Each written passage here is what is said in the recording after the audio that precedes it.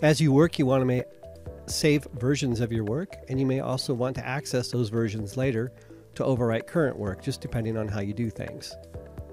Probably the easiest way to save a page in process that you're working on is just to hit duplicate page. And then to keep the page from being accessible to the internet, you can just go in here to quick edit, and you can set the page to draft. I'm not going to do that since this is our home page here that we're working with. But if I had created a duplicate, that's exactly what I could do.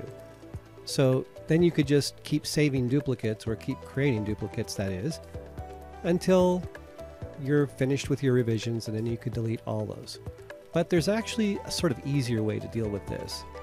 If you go in the upper left hand corner here under the Beaver Builder Tools, and you go down here to Revisions, you can see the system has actually been keeping records of your revisions as you've worked. So you could use one of these revisions if you needed to. It can go back clear to 4 days. It goes back further than that. This just happens to be since the page was created. And so you could use one of these revisions and it would instantly put your web page back to what that was.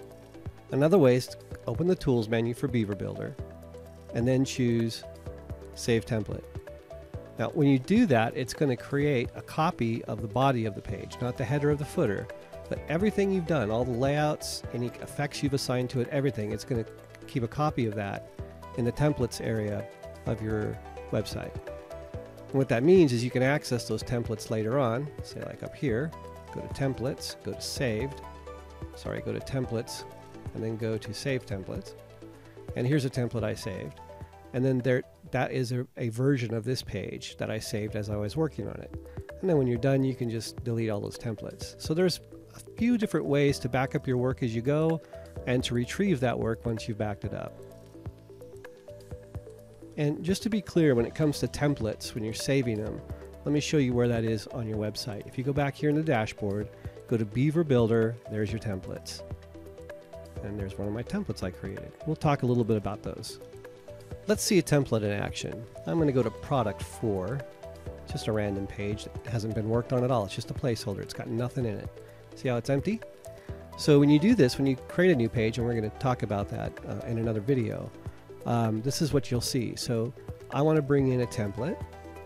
I'm going to grab my Save Template from here. I'm going to click on that. And there it is. The whole thing is brought in, everything all at once. Pretty nice.